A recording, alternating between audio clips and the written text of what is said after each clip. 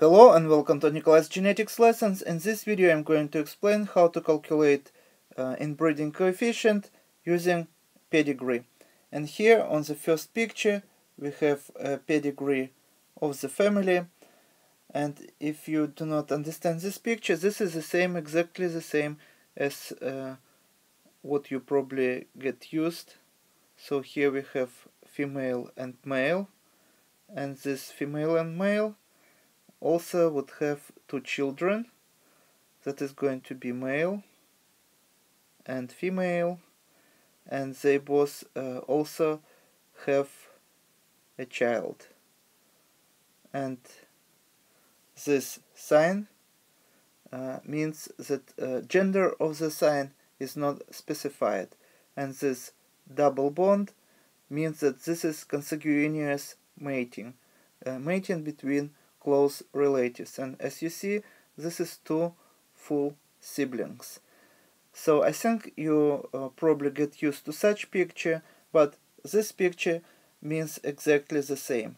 So as you see, 50% of the genes mother gives to this child, and 50% of the genes father gives to this child. As long as this is true, that father gives 50% of his genes to this child, and mother also gives 50% of her genes to this child. So this is exactly the same picture as we have here. In order to find inbreeding coefficient, we just have to specify pathway for this child, how he is going to get his genes from his ancestor. And here we have two ancestors. So this is one ancestor and this is the second ancestor. And there is two pathways here how he can get genes. So here would be one pathway. So let me change thickness. So this is going to be one pathway, and here is going to be a second pathway. So I just use different color here. In red pathway we have 1, 2 and 3 people, and in blue pathway we have 1, 2 and 3. So in order to calculate inbreeding coefficient, we need to use a formula, and here is a formula: 1/2 raised n, and n is the number of the people or nodes in our pathway. As you see, here we have 3, so our calculations would be as follows: 1/2 raised 3, and this is going to be 1/8.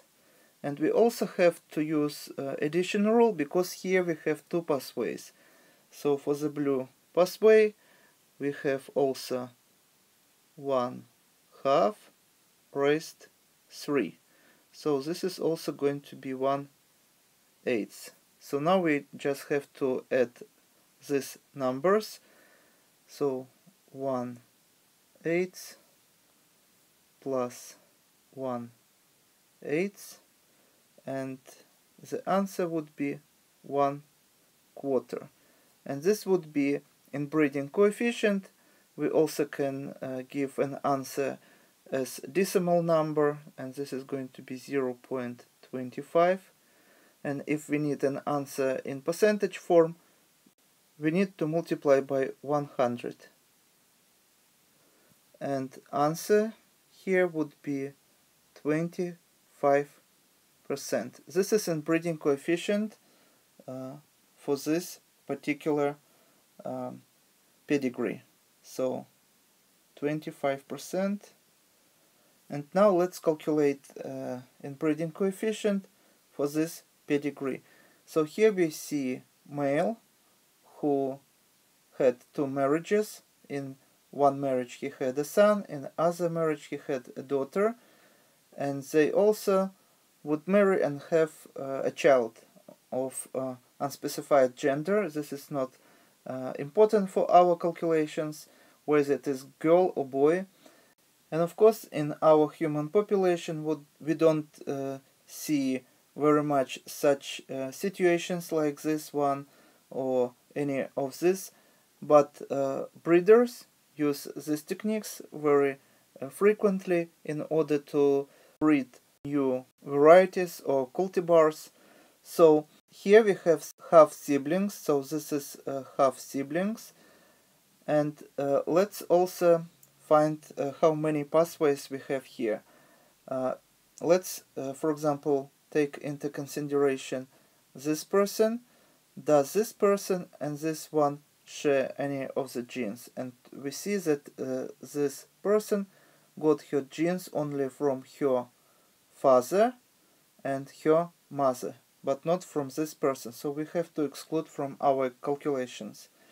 Now let's consider this person, and this person got his genes from his father and his mother and don't share any genes with this person, so we also exclude this person. And now our pathway would be as follows. So here we would have pathway that would connect these people. So as you see, we have 1, 2, 3 nodes in our pathway. That means once again that calculations would be the same as here, 1/2 raised 3, and this is going to be 1/8. So we can put 1/8 here, or we also can say that decimal number, this is going to be 0.125, and if we multiply by 100, we are going to get 12.5%, and this is going to be inbreeding coefficient for this pedigree. And you have to understand also that inbreeding coefficient is not the same thing as what percentage of the genes this, for example, child would share with his parents, because here child would share 75% of the genes with his parents, but as you see, inbreeding coefficient would be 25%. So inbreeding coefficient is not the same as sharing of the genes. Imagine that here we have, for example, alleles A1, A2, and this grandfather would have alleles A3 and A4. So we calculate probability for this child to get two alleles that would be the same by descent. For example, that he is going to be homozygous for A1 allele here, or any other allele, but he have to be homozygous for this locus for the same allele. So this is different from when we find how many genes this child would inherit from his parents, and in such calculations we would get different numbers. That is going to be 75%. So let's now consider this pedigree, and here we have double first cousins. So here is a child for whom we calculate our inbreeding coefficient, and once again let's find all the possible pathways where this child can get the same alleles by descent. So here would be our first. Let me change the thickness. So this is going to be our first pathway, and here is going to be our second. So this is second alternative pathway, and here is going to be a third pathway.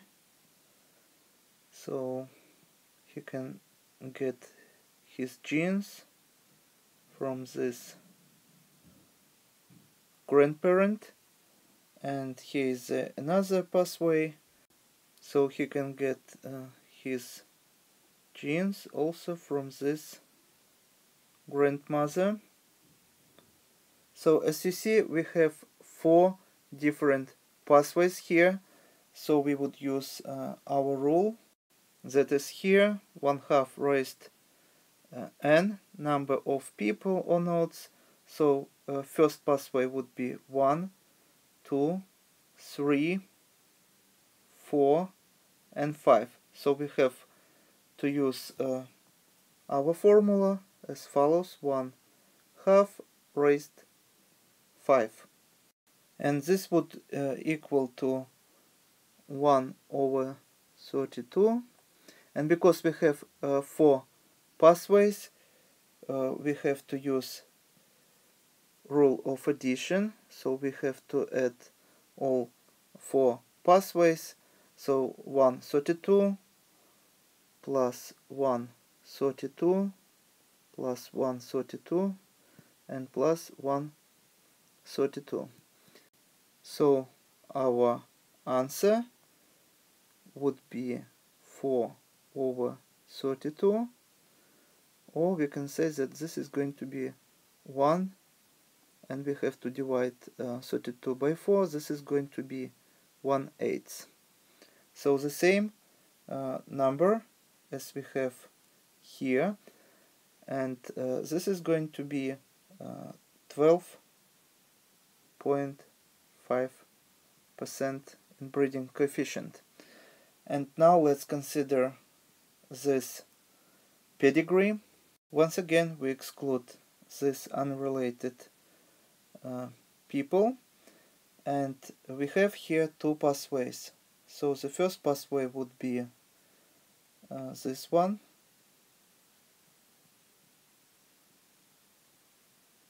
and the second pathway would be here.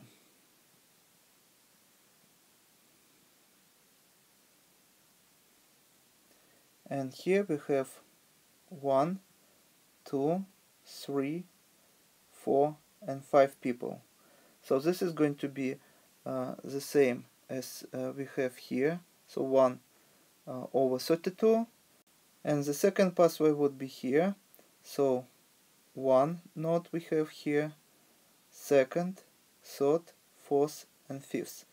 So the same 1/32, and because we have 2 roots here, then we have to add these 2 numbers, 1/32 plus 1/32, and the answer here would be 1/16, or 6.25%. This is going to be inbreeding coefficient for this child. And now we can move to the last pedigree. This would be uncle niece. So this example was for the first cousins, and here we have uncle niece. So once again we build a pathway that is going to be as follows. So we connect people like this, and we exclude this person here, and we have another alternative root here, and this is going to be second root. And on each root we have 1, 2, 3, and 4 people. And for the blue root we have 1, 2, 3, and 4 people. So this is going to be 1/16 plus 1/16, and this is going to be 1/8.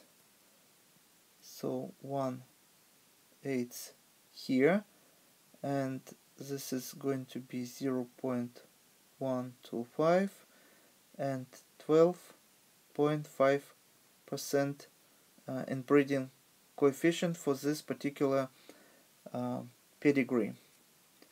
So as you see, calculations are pretty easy. You just have to find which people to exclude, and second, you have to find all the alternative routes that lead to person of our interest, and then you have to use this formula in order to calculate inbreeding coefficient, and if you have alternative roots, you have to add this all probabilities and you will get final answer. And if you need an answer in percentage form, you have to multiply your decimal answer by 100. And this is all for today. Thank you for your attention. Please subscribe for my new videos that I post almost every day. Thumbs up if you like this video. Please write your comments, questions if you have any, and see you in the next video. Goodbye.